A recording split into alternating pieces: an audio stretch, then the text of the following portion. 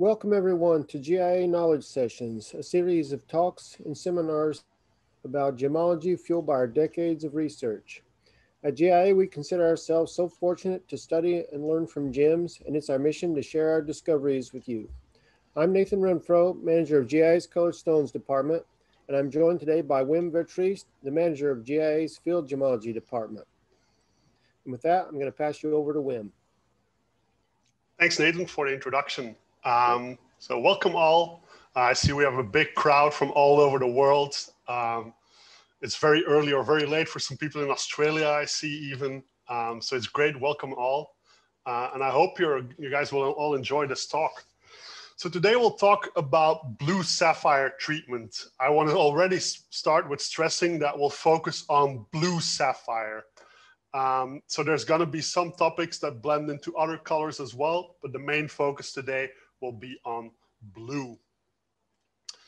So before we get started, I think it's important that we start with a few refresher terminology, a little bit of sapphire essentials, so that we all know what we're going to be talking about. I think everyone has the feeling already that we'll focus very heavily on heat treatment. So I will try to focus a little bit on the processes that happen during heat treatment. What is actually going on within the stone, and why is heat treatment so effective on certain blue sapphires and not effective on other blue sapphires? So those will be a little bit the questions that we're diving into today, and that I'll try to give you, shine some light upon it.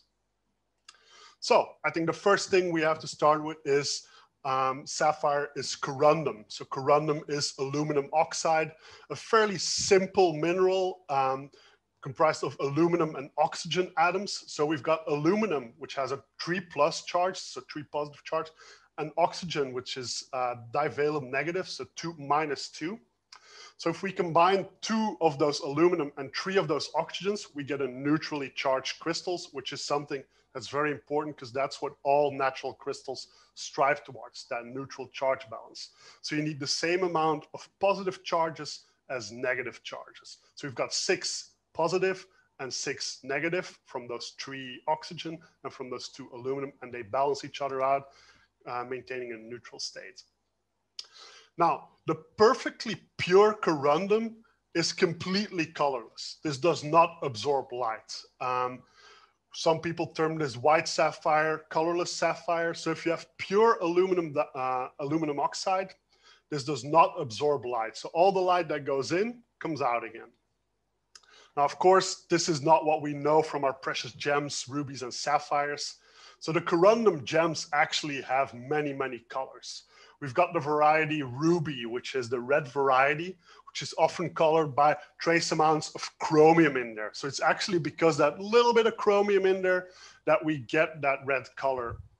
And we have a lot of fancy sapphires. Those are basically all the colors except for red and blue. That could be colorless, yellow, green, pink, purple, orange, color change, brown. You name it, they have it in fancy sapphire. The only exception might be a really grassy, pure green. And those are caused by a variety of chromophores. And then we have the sapphire, blue sapphire. So when we talk about sapphire just as is, people understand that we talk about blue sapphire. So when I'm talking about sapphire today, always assume I'm going to be talking about blue sapphire.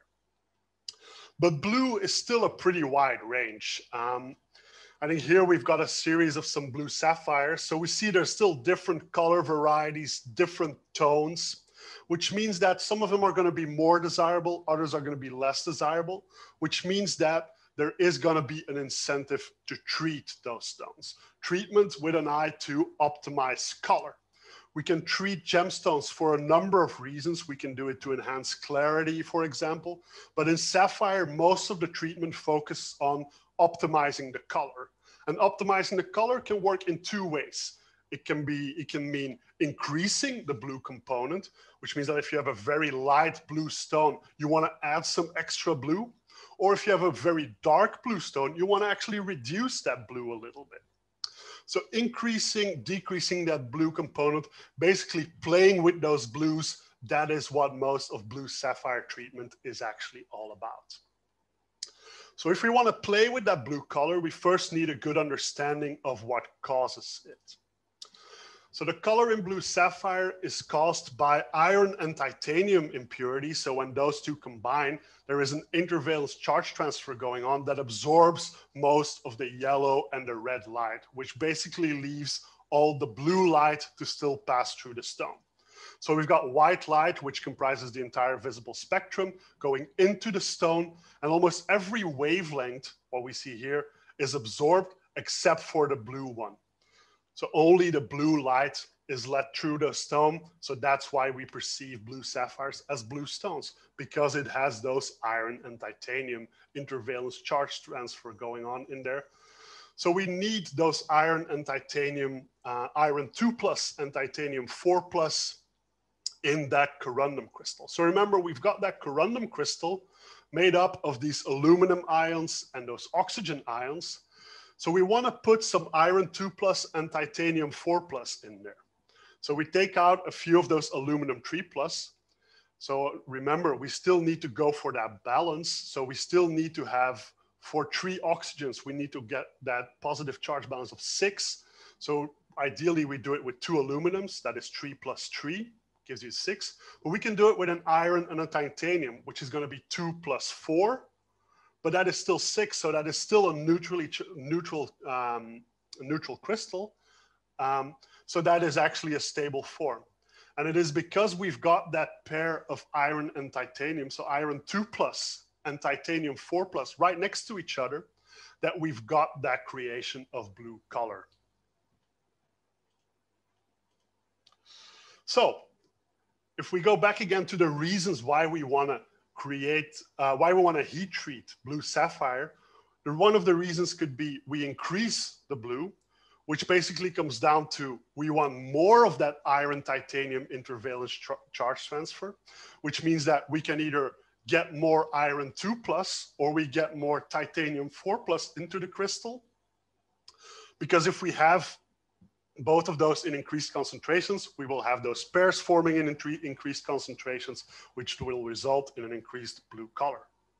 Now, in some cases, we want to decrease that blue color, which means that we have to destroy some of the iron 2+ titanium 4+ charge transfer, which means that we either reduce the amount of iron 2+ in the stone, we reduce the amount of titanium 4+ in the stone, or we break the connection between both.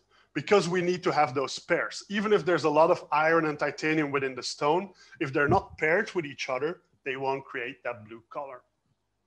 Now, to make those changes in those stones, that will require energy, because we will change valence states, diffuse some materials in and out, and that requires energy. So that is why we always do this at increased heat, because that is where those processes will be more efficient. So the more heat we add, the more efficient those processes will go. And actually some processes require a certain threshold to be passed before those processes start happening. So this is a very basic, very theoretical approach where we got a sapphire, a piece of corundum, so aluminum oxide, with some iron and titanium in there. So ideally that would always form a nice blue sapphire. Now, I think one of my favorite quotes from John Koivula, our colleague at GIA, he once said, "Mother Nature cooks in a dirty kitchen," and this is exactly true for the chemical impurities in a natural blue sapphire. Which means that there's a lot of other trace elements within that, within natural corundum. So chemical impurities, sometimes in very minute concentrations, but even those very small concentrations can be enough to tip the balance in certain directions. So here I've got a list of some of the possible substitutions. For example, you can have an iron 2+ and a silicon 4+ instead of a titanium. You can have an iron 3+ instead of an aluminum 3+. You can have an iron 2+ plus a hydrogen that is also 3+, so that can substitute for an aluminum as well. You can put some magnesium in there. You can even remove some of those reduce some of those oxygens, so basically form a what we call a trapped hole. And those trapped holes can combine with other elements to form other colors. For example, most of the ones I've listed here, they don't actually produce any color, but some of them start producing very strong color. So a very small amount of what we call trapped holes with iron will create a very strong yellow color. So even a tiny switch in the balance there can result in a very drastic change of the overall color of the sapphire. So remind you, natural materials, we've got a lot of chemical impurities that we have to account for, and that can really play an important role when we're playing with those color balances. Now, of course, natural blue sapphire also has a lot of visible impurities. I think here we've got some beautiful milky rutile clouds. So these milky clouds comprise of very fine material, very fine particles of rutile. In other sapphires, it is more expressed as needles. So we've got rutile needles. And those rutile needles, they can be very short, can be very long, but it's exactly the same material in those clouds as in those needles. And those of you familiar with rutile, you all know that rutile is titanium dioxide. So I think you already feel that those can play a very important role, because remember, blue color is caused by that combination of iron 2+ and titanium 4+. And if we've got that reserve of titanium locked in these particles, if we can unleash that, that has a huge potential to create additional blue in our sapphires. So I think that's enough for an introduction for blue sapphire, and I think everyone sees already that this is going to be a little bit more technical than most of the other lectures I've given before. But if we take it slow, I think we will all get a better understanding of what's going on when we heat treat sapphires with the goal of creating extra blue or reducing that blue color. So I said already, heat treatment, I feel the need to heat. That is what most blue sapphire treatment comes down to. Now, before we get into heat treatment and really the specifics of blue sapphire, we have to discuss a few things about heat treatment itself. So heat treatment, there's 1,000 different ways to do it, but there are 5 basic parameters that need to be defined if you want to talk about heat treatment. So the first one is going to be time. That means the time you spend at the maximum temperature, but also how fast are you heating stones and how quick are you cooling them. That can have an effect on some treatments as well. Then the temperatures that we're treating at.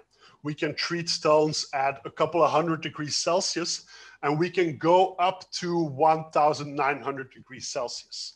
That is not because the sapphire starts melting. That's just the practical working limit of most commercial furnaces out there. If you go at higher temperature, your furnace will start to melt, basically. Then we've got the atmosphere where you heat treat materials. So the surroundings of the stone, that is very important as well. And there we separate between a reducing environment and an oxidizing environment. I'll go a little bit deeper in that later on. Then we've got added chemicals. Do we simply put the sapphires alone in the furnace, or do we add some other materials? We can pack it in certain chemicals, and those chemicals can have a very big effect on the end result of our sapphire. And then, of course, the starting material. Here we always assume that we're talking about blue sapphire, but still every blue sapphire is different. The trace element composition can be very different. The inclusions that are present, the initial color of the material. Do you start with a very pale material? Do you start with a very dark material? All of that has an impact on defining your heat treatment and the ultimate goals, the ultimate settings of your heat treatment process. So I'm going to focus on 3 types of heat treatment here. We'll start out with what we call low temperature heat treatment. Then we'll move on to high temperature heat treatment, which will include probably the most dramatic change of all, the Gouda heat treatment, of which we see an example on the right here. And then I'll focus a little bit on heat treatment with diffusion of other elements. So those first 2, that is where we do not add extra chemicals. So we just heat treat the sapphires as they are, while in that 3rd variety, we will add some other elements and add those to the sapphire during the treatment. So the low temperature heat treatment is the first one we're going to discuss. This is a very old treatment. This has been described 1,000 years ago, has been practiced for ages, specifically in Sri Lanka, with the goal of reducing that blue component. So that is done on three types of stones that are very common in the Sri Lankan gem gravels. The first goal would be to lighten your dark blue stones. So sometimes you have sapphires that are a little bit too dark. With this kind of treatment, you can reduce a little bit of that blue and make it more attractive. You can make colorless sapphires out of very pale blue material. Colorless sapphires back in the days used as a diamond imitation. But if they have a little bit of a blue color to them, so to get rid of that, to make pure colorless sapphire, you can also use this treatment in some cases. And then optimizing pink sapphires. Some of the pink sapphires in Sri Lanka have a little bit of a blue tint to it. To get rid of that blue tint, you can also use this type of treatment. Now, the changes that we see in this treatment are usually rather subtle. These are not drastic changes where we go from pale stones to extremely dark stones, or from extremely dark stones to almost no visible color anymore. Usually very subtle changes. I think here we've got some examples of three stones. So the top row, they are not treated. And then the bottom row, we see the same stones that are heated at 900 Celsius. So that is still within the range that we consider low temperature treatment. And they are treated just in air. So that would be an oxidizing environment. But you see that in some cases, like in the first and the second one, that change in color is rather obvious, but in that third stone, it is a more subtle change. So that subtle change, that is more something that we associate with those low temperature heat treatments. Now keep in mind, a subtle change in color can mean a really big price in value and overall color in a faceted stone. So even those tiny changes can make a really big impact on the final material. So what actually happens at this low temperature treatment? It basically comes down to, we drive out H+, so hydrogen, from the corundum. At increased temperatures, hydrogen diffuses out of corundum pretty efficiently, especially in an oxidizing environment. So what we basically have is, we've got this balance of an iron 2+ and an hydrogen plus. So that totals 3+ with an aluminum 3+. And that, of course, comes to that total balance of 6+ compensated by 3 oxygen atoms. So that gives you a completely neutral crystal. But during that heat treatment, we get rid of that H+, so that hydrogen is removed from it, which means that your iron 2+ will turn into an iron 3+ to basically keep that neutral balance within the stone. That results in less iron 2+ available, because all our iron 2+ is oxidized to iron 3+, which means that we don't have iron 2+ available to combine with our titanium 4+, so that original color creating pair is broken up because the iron 2+ is no longer available. So that gives you that decrease in blue color. So in what kind of stones does this work?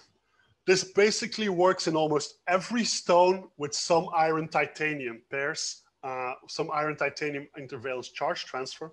But again, the amount that can be reduced is often limited to it. And to show you an example that this works in almost every stone with iron titanium intervalence charge transfer, I've got an example of some rubies here actually. So here we're looking at a Mozambican ruby that has some very faint blue color zoning going through it. You're able to get rid of that blue color zone by this low temperature treatment, by just treating it. Here we see it 800 degrees Celsius for 2 hours and 40 minutes.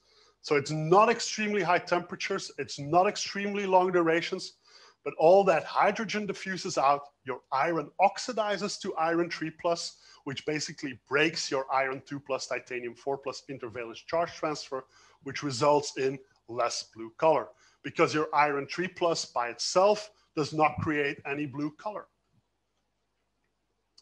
Now, another process that happens at lower temperature is the breaking up of iron titanium pairs. This is a process where those cooking rates, so the heating rates and the cooling rates, are actually assumed to be very important, since these pairs reform pretty quickly.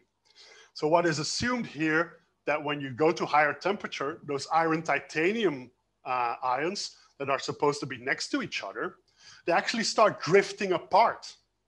And when they drift apart, they're not coupled anymore, which means that they don't result in that blue color anymore. Now, this effect is most obvious in stones where there's a lot of blue color, so where they drift apart, and you get a result in this results in lower blue color. Now, again, this exact process is not exactly understood. It's not exactly quantified.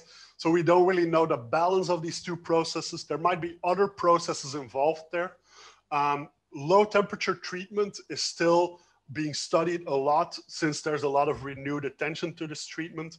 And we're learning a lot about this during different heat treatment experiments. Oh, so here we've got an example where actually those iron and titanium ions are drifted apart and they no longer cause a blue color. So, high temperature treatment. The first thing we'll have to do is define high temperature treatment. So remember, the examples I gave at low temperature treatment were at temperatures 800 Celsius, 900 Celsius. We define high temperature treatment as the temperature where rutile silk starts dissolving. So on the right, we've got two images of the same area of the same stone, one before treatment and one after treatment. So we can see that all of these rutile needles, they're mostly dissolved. If you look very closely, you still see some remnants of it, what we call peppered needles. So they're completely broken up. Most of them actually dissolved into the corundum. Now this has a potential impact on clarity since particles are dissolving. So this can contribute in a color change of the color improvement of the stone, but also improve clarity of the sapphires. To note, the boundary of this is roughly set at 1,200 Celsius, but of course, there's these other parameters that come into play, like for example, the duration is another important parameter, but around 1,200, 1,300 Celsius, that is where we can basically put that boundary.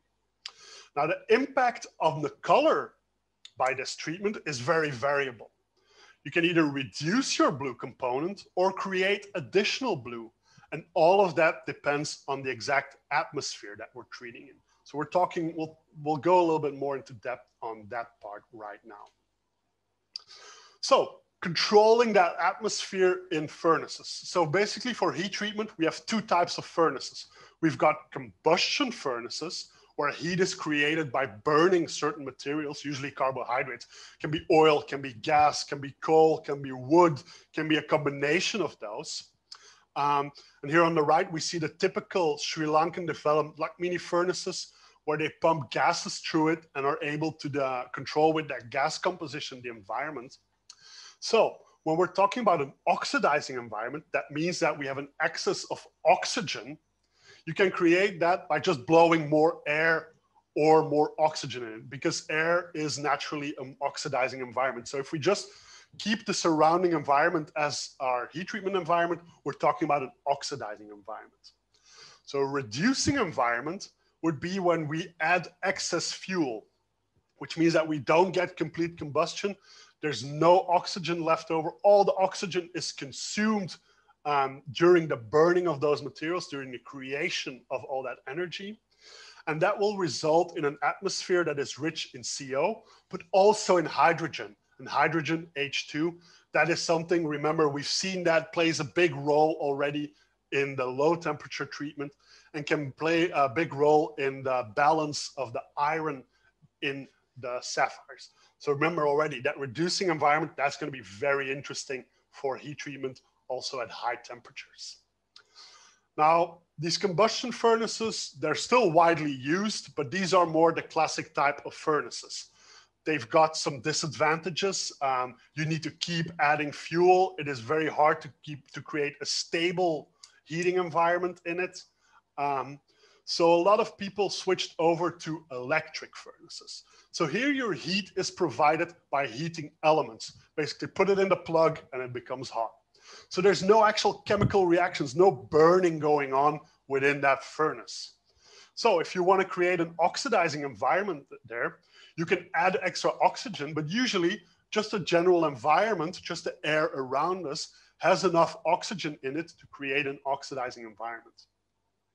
If you want to create a reducing environment, which means that you want to get rid of all that oxygen, you can either, one way to do it is add some wood, some charcoal in that furnace, and that will burn up and consume all the oxygen.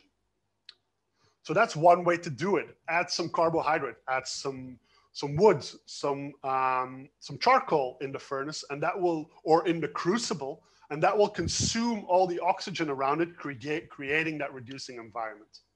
Another option is to flush your furnace with oxygen poor gases. Any mix of gases can be used here. You can use nitrogen, you can do it with CO and H2, you can do it with CO and CO2. That will all have different effects, so you can play around with those. But that reducing environment is still something that you will create in those means. So what happens in oxidizing environments at high temperature? So remember here, we're still discussing high temperature treatment. So we're at this temperature where rutile is dissolving. So oxidizing environment, the first thing that happens, regardless of the environment, is titanium diffuses from the rutile particles into the corundum. So we add a bunch of extra titanium into our corundum. Extra titanium can be a good thing, because if we want to create more blue and we don't have enough titanium already, we only need to get a little bit more iron 2+, and then we create iron 2+ titanium extra blue. Now that's not happening in oxidizing environments. In oxidizing environments, your iron 2+ oxidizes to iron 3+. So what we do, what happens here, is as a result, we have more titanium 4+ available. So that would be a good thing to create extra blue. But actually, there is no more iron 2+ available.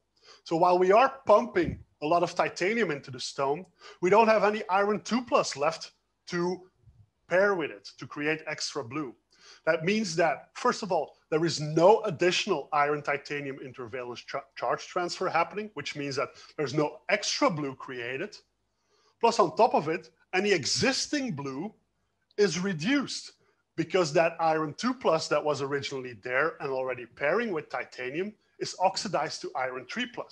And that iron 3+ does not cause any color in combination with that titanium. So your blue color actually decreases in oxidizing environments. Now again, optimizing this process requires fine-tuning of all these different parameters. It's a very delicate chemical balance that you need to find there. So working with this requires a lot of experience, a lot of understanding of the stone. There's mixed results coming out of it because maybe your atmosphere wasn't as oxidizing as you thought. Maybe there was some reduction going on as well. Maybe there is reduction of iron 2+ because of other processes.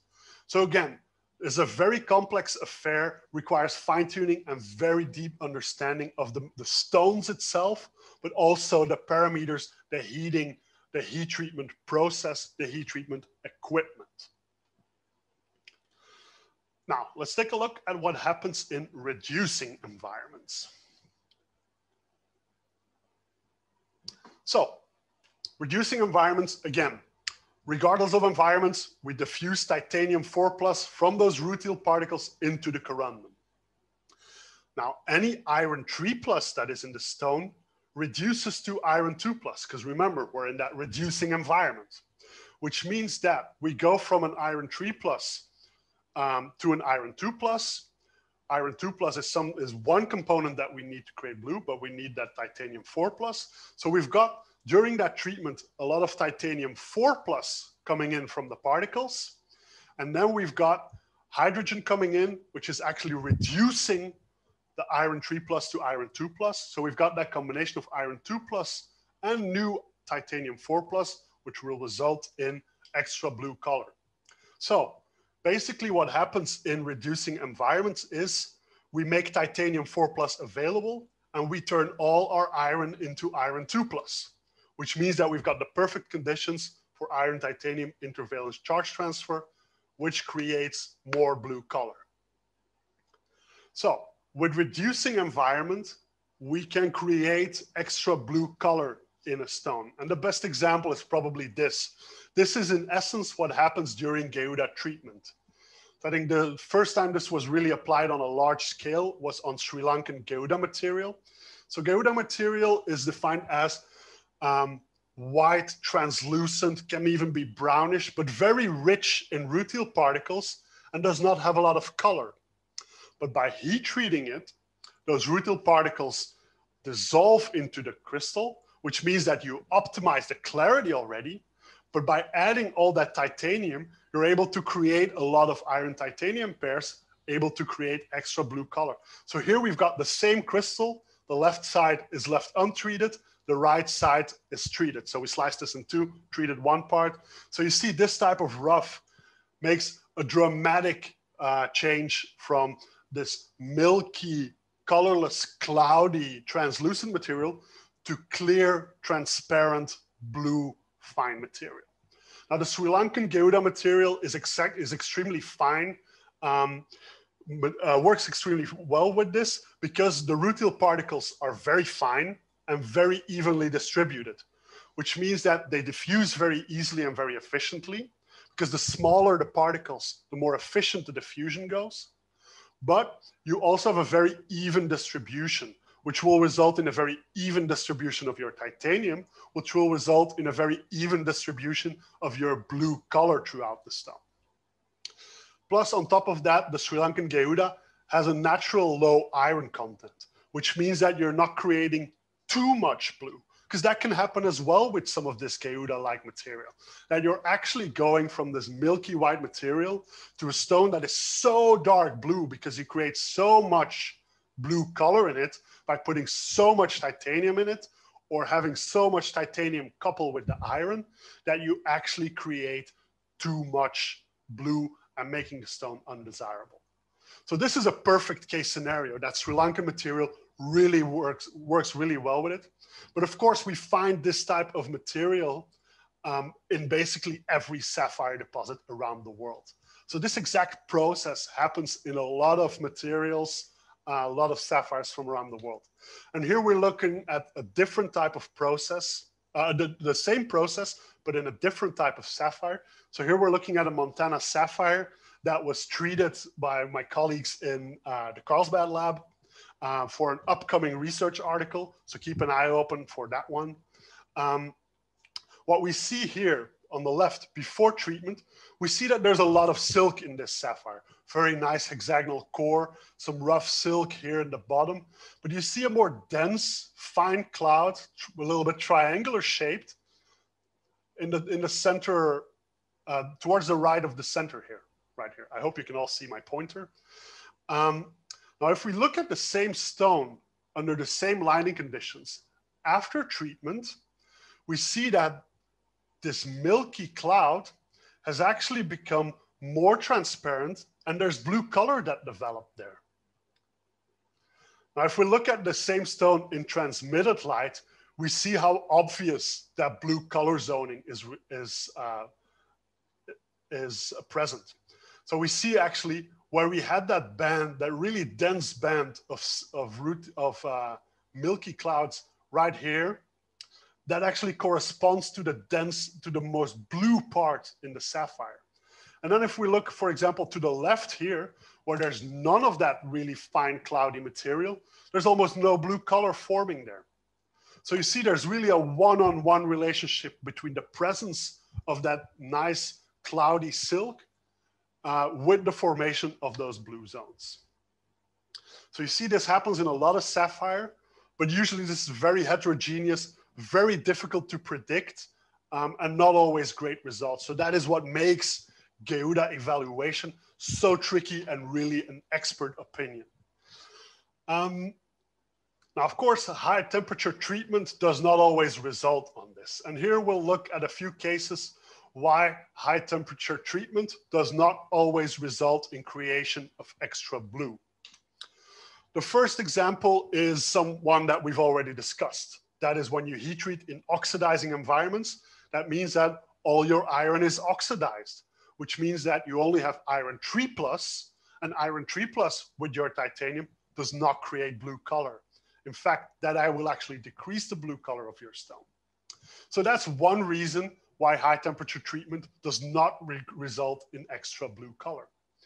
Another example might be that there's simply no iron present in the corundum lattice. So even if you start pumping a lot of titanium in there from the silk, if there's no iron to couple with, it's not going to result in any blue color. Now again, this second case, extremely rare in natural corundum because most natural sapphires will have some iron presence in them. But this could be the case, for example, in synthetic material, or in a lab-grown sapphire that is grown without any iron. Even if you start diffusing titanium into it, it will not result in that blue color because there's no iron present. Now, the other case could be true as well, that there's simply no titanium. A stone that is completely clear, that does not have those milky clouds, that means that there's simply no titanium to diffuse into the stone. That will also not result in any extra blue color. So if you have a colorless sapphire without any silk and you will heat treat it, you will not create any blue because there's no titanium in there, not in the particles to diffuse into the stone, not in the stone to begin with. So that will not result in extra blue color. Now, there are also a couple of other more complex features. Remember in the beginning, I told you that most sapphires are actually a pretty messy affair if you look at the trace element chemistry. Now, a lot of these trace elements that are present in sapphire, even at very minute amounts, we're talking parts per million here. So if you have 1 million atoms, only one of them could be different. Could be, for example, a magnesium or a silicon, but that can have a really big impact on the color. And measuring that, those are really some breakthroughs that were made in the last decades, being able to quantify those, being able to really evaluate the impact of these trace elements. Very interesting material, very complex. There's a lot of literature published in recent years about this. So if this is something that interests you, make sure to check that out. I think your best source would probably be an article that discusses all the chromophores in natural sapphire that was published in GIA Gemology last year. So that would be a good source to go over that as well. So we've got a lot of these different trace elements in there. I'm going to focus mostly on magnesium here. Now, if you've got magnesium in your sapphire, magnesium will actually pair with titanium before your iron does. So if you've got a lot of magnesium in there, you will form a lot of magnesium titanium pairs because they're just better buds. Magnesium and titanium like to hang out better than iron and titanium.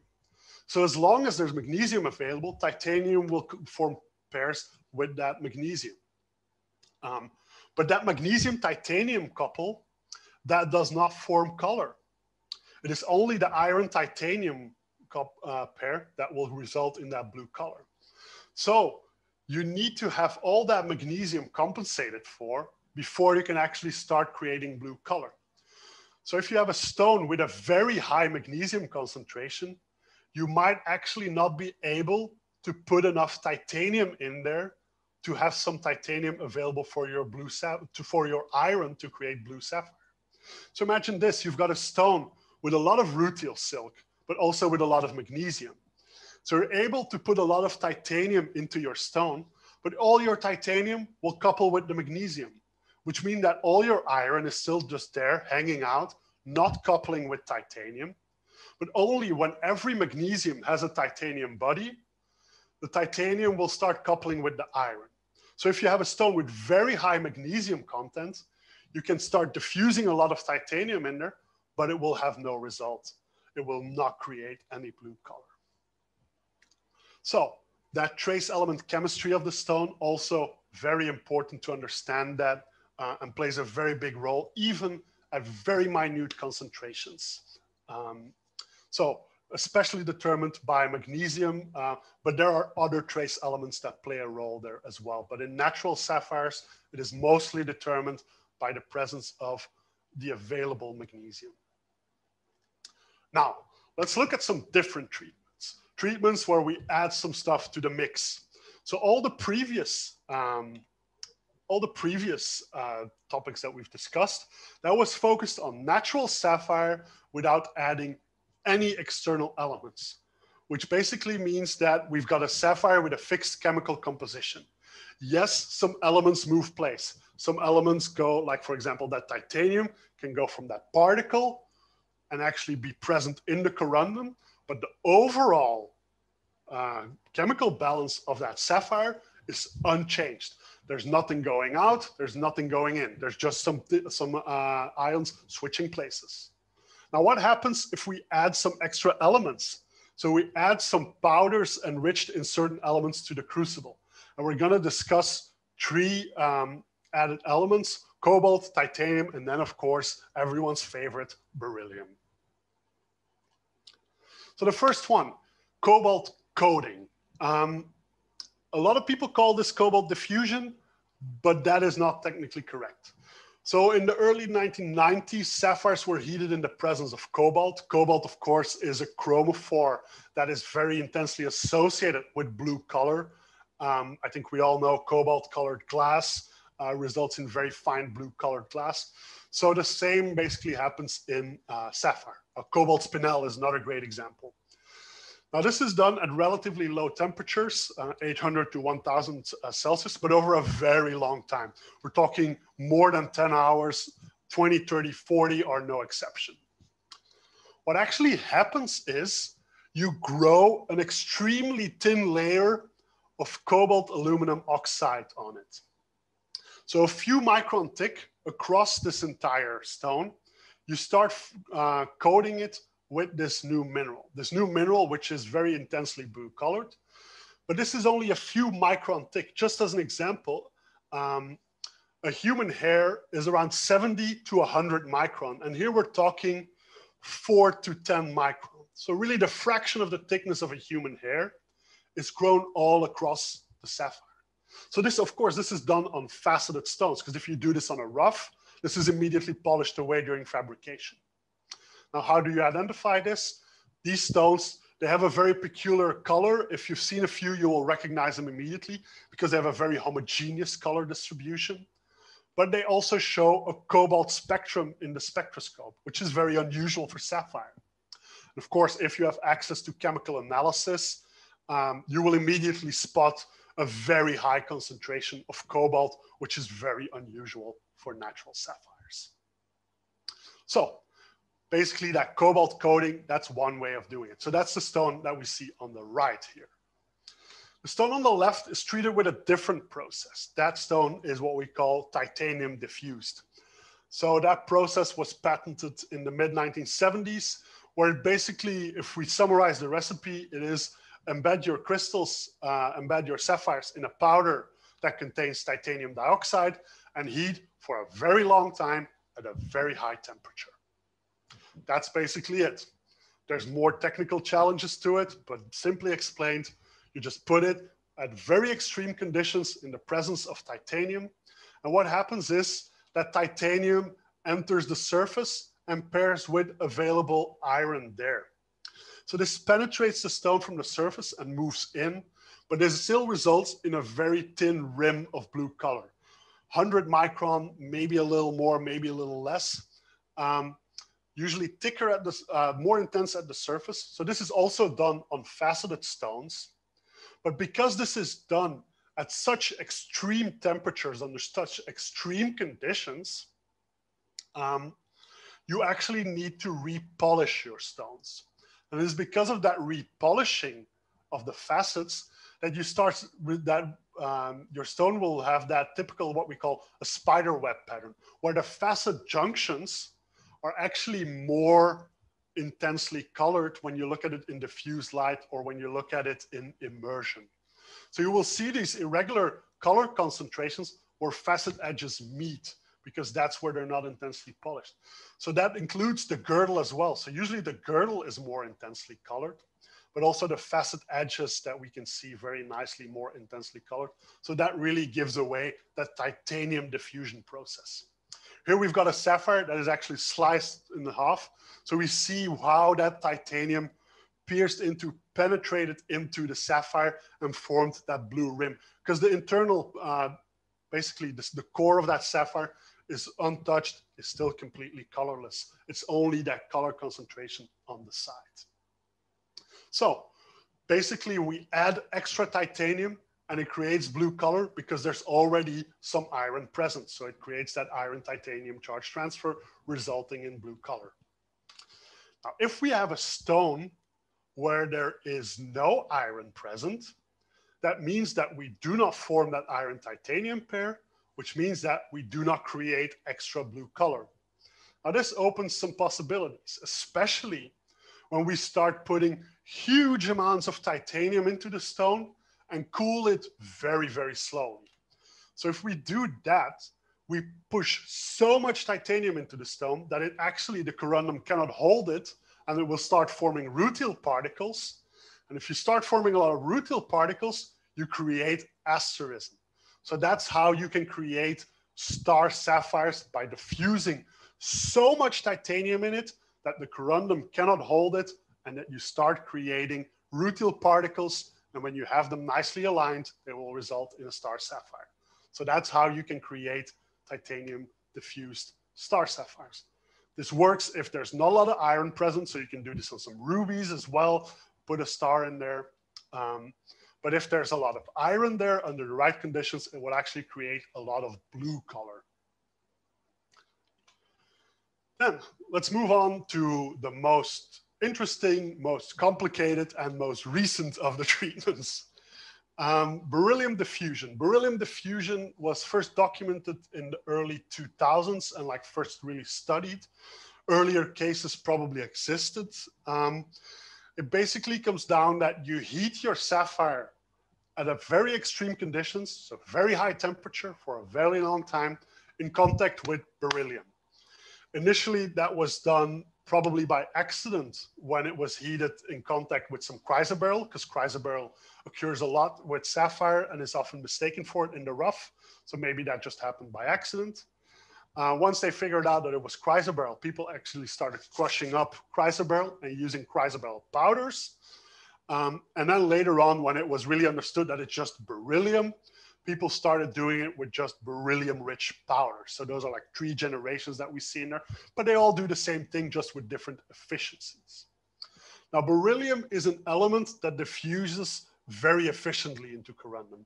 Remember that titanium, it just like got into the rim and there it remained a little bit stuck there and it couldn't really penetrate very deep. That is not true for beryllium. Beryllium diffuses pretty efficiently, so it has pretty good deep penetration, very diffuse rim. That means that like you don't really see that transition between where, you don't really see where the diffusion stops. So where there's the undiffused and the diffused areas, which means that you can do this on rough, because you can actually penetrate all the way through the stone. Initially, there were some stones that had an unaffected core left, but nowadays most stones are treated so intensely that they're actually diffused all the way through. Now, beryllium diffusion impacts a wide variety of chromophores. You can see on the right, all these stones have been treated with beryllium, and they've all resulted in magnificent colors. So that means that we get a wide range of colors because of that beryllium diffusion. But here we're going to limit us to blue sapphire. I know that most beryllium diffused stones are not in the blue range, but there are a lot of blue sapphires that are still beryllium diffused. And I think it's important for everyone to understand how that happens and how you can or cannot identify that there is some more awareness about it. So remember this slide from about 10 minutes ago where I talked about high temperature treatment that had different results because there were different interaction pairs that formed, mainly because of that magnesium. Well, beryllium acts in a very similar way. So we put beryllium in there and the beryllium starts messing with the blue color that is already present. So beryllium 2+ behaves very similar to magnesium 2+ in the blue sapphire, with the exception that it's not naturally present. Magnesium 2+ is naturally present. Beryllium 2+ is introduced during treatment. So what happens is your beryllium will pair with your titanium before your iron can pair. Exactly the same as magnesium. So your beryllium titanium pairs, they don't produce color. And because they are preferred to iron titanium pairs, you get a decrease in iron titanium, which means that that's going to be a decrease in blue color. So the more beryllium you pump in there, the more iron titanium pairs are going to be broken up. So the more that your blue color will decrease. Now, in theory, a perfect ratio of beryllium to titanium will completely cancel out all that color. If you introduce the exact amount of beryllium as there is iron titanium pairs, they will all be canceled out and you will end up with a colorless sapphire. Now, this is extremely challenging and basically impossible to do in natural stones because there is a lot of color zoning, which means variable titanium concentration. Your trace element composition varies throughout a stone. It's not homogeneous. And remember, a very small difference, like 1 or 2 ppm, can tip that balance in favor of one of the other. So finding that perfect ratio of beryllium to titanium to remove all blue color is basically impossible. You could calculate it, but doing it in a furnace, if you're able to do it, give me a call because I'd love to see it. The other issue that there is with beryllium diffusion is that if you force too much beryllium into a stone, so if you actually have more beryllium than you've got titanium in there, you will start forming different chromophores. And those chromophores can have a very strong yellow color. We don't have time to go deeper into that, but that yellow color can also be removed during certain heat treatment processes. So here we've got an example where we look at a very dark blue sapphire with very strong zoning.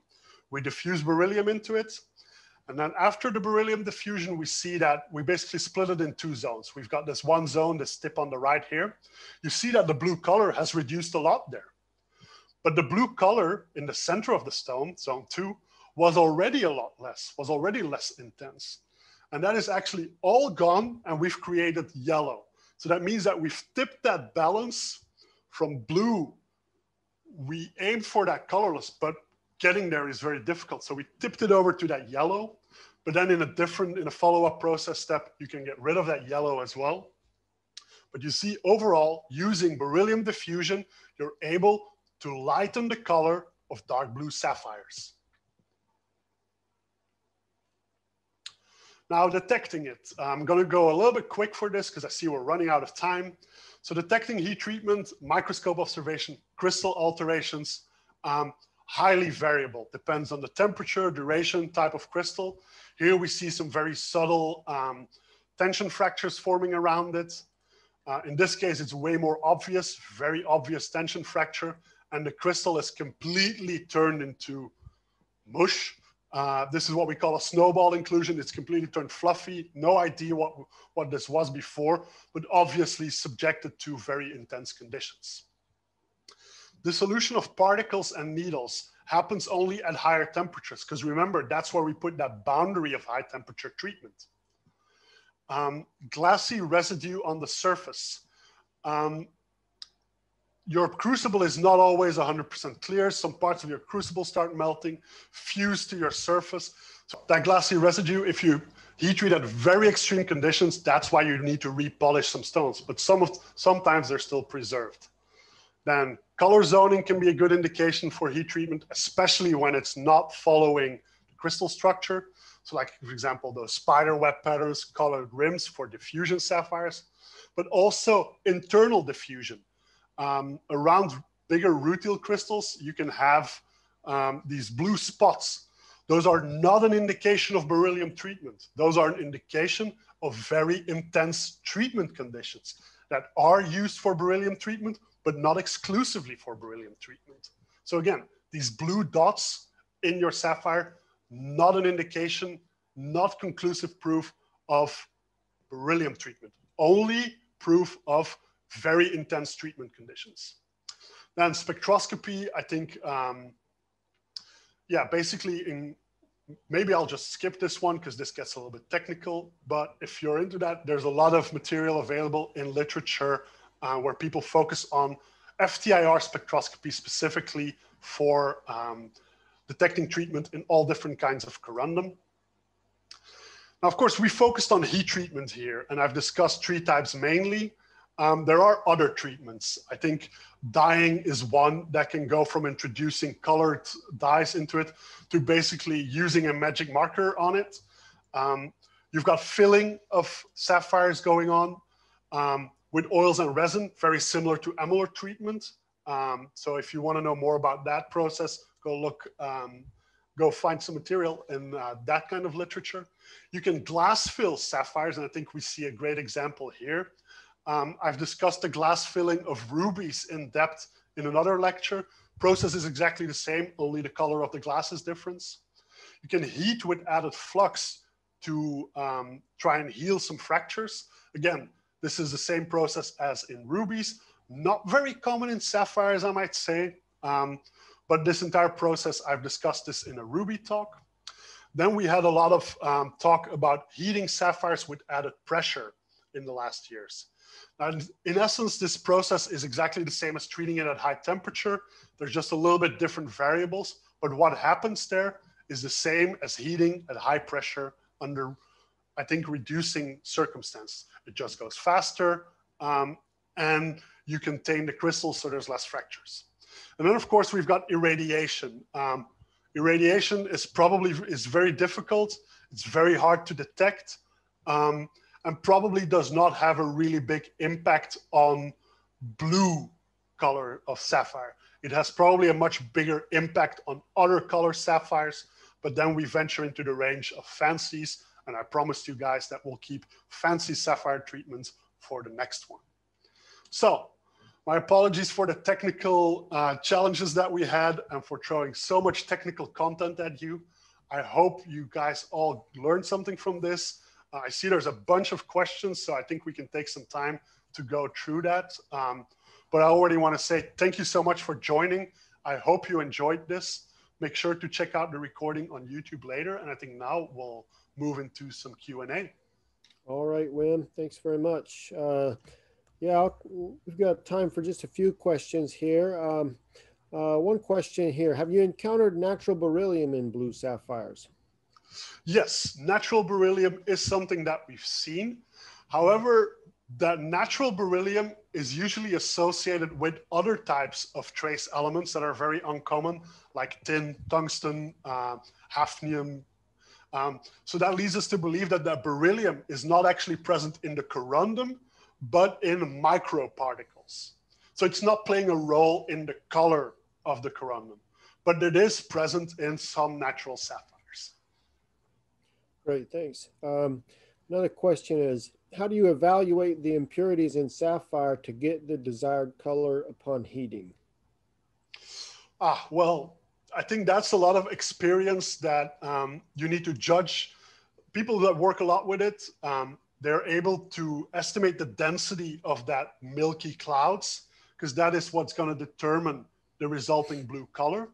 So this basically all comes down to experience.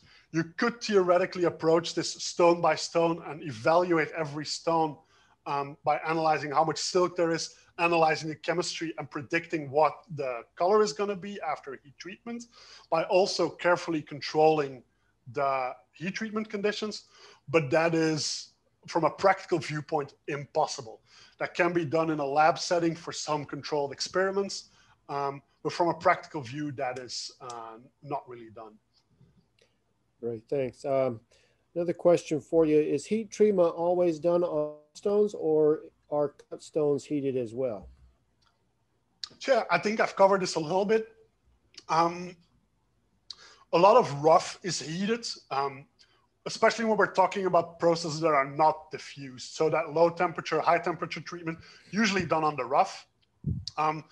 Most diffusion processes are done, especially the titanium diffusion is done on cut stones. That's why they need a little bit of repolishing. Okay, great. Can you just clarify what is meant by the term Gouda for sapphires, for people who aren't familiar with that term?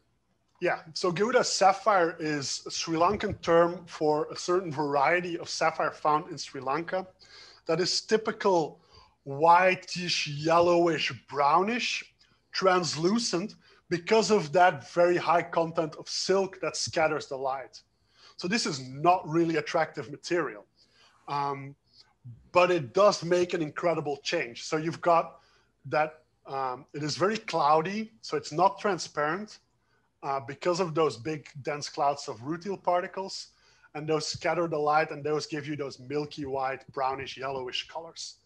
Yeah, it comes from the Sri Lankan terminology, and there's like 24 varieties that they describe in Sri Lankan literature. So Garuda sapphire is a field on its own and really interesting to study deeper. Okay, great, thanks. Can you just touch on how does heat treatment work with Australian party color sapphire? So that's going to be your blue and yellow combination colored stones. Which color stays dominant after heating? That all depends on the type of heat treatment that you do. You could probably heat treat those to reduce the blue and intensify the yellow, but you could probably also reduce that yellow color in those stones as well. So that all depends on your exact treatment process. I think that would be something, that would be a question for the guys who have actually treated a lot of Australian party material. Yeah, because that's very complex material. Complicated for sure. I've got time for just one or two more, and I'm going to throw this one at you because I'm a little bit biased towards photomicrography. What power of microscope was used for the photomicrographs? So we've used a couple of photomicrographs. This one is at fairly high magnification. Those blue spots, they can be very small, but sometimes they're eye visible. I think most of these images are taken with a standard gemological microscope. Right. This one might be the exception. This is also cropped, so this is very high magnification. But this one, standard gemological microscope, so somewhere in the range of 60x, sure. between 15 and 60x. Right. So basically, it's all stuff that you would see in your gemological microscope, really. Most of this you could actually just see with a 10x loop. Like for example, here, these patterns, you could probably make these out with a 10x loop. Those blue spots, usually they stand out very strongly against the background. So 10x loop is usually sufficient, although they are pretty small. Right. Okay, great. I think last quick question here. Is the cobalt coated sapphire, is that durable? To my knowledge, it is. I don't have a lot of experience with it. Of course, if you start recutting it, that's when it's going to be an issue. But I think under normal conditions, it should be relatively stable. Right. Okay. I think I see one other very interesting question, sure. More from a trade perspective. When a dealer says heat only, I think that's when people mean, most people mean low temperature treatment, high temperature treatment could both be heat only. It means that there's no chemicals added. So there's no diffusion of beryllium and titanium. But again, there's a lot of confusing terminology out there in different trades, different trading cultures. Always ask more questions about heat treatment, because some people call some of these untreated, some of them call them low treated. So always ask more questions to the person that you're working with if you are unclear about it. If you're unclear, if you're still confusing, consult with a lab on this, especially when we're working with more challenging stones. For example, beryllium diffusion of blue sapphires. The only way to conclusively detect that would actually be by analyzing the trace element chemistry, because the resulting color will just be a lighter blue that looks exactly like a normal blue. Exactly. I think that's good advice. All right. Well, thanks very much, Wim. For anyone else, for the questions that we weren't able to get to, if you have other questions, please find us on Instagram, Facebook, LinkedIn, and Twitter. Thanks all everyone for coming. And next time we'll be joined by Dr. Aaron Palkey and Nick Sun, who will be discussing unusual, phenomenal colored gemstones. Really looking forward to that one. That's going to be great. Right. Of course. All right. Thanks very much, everyone.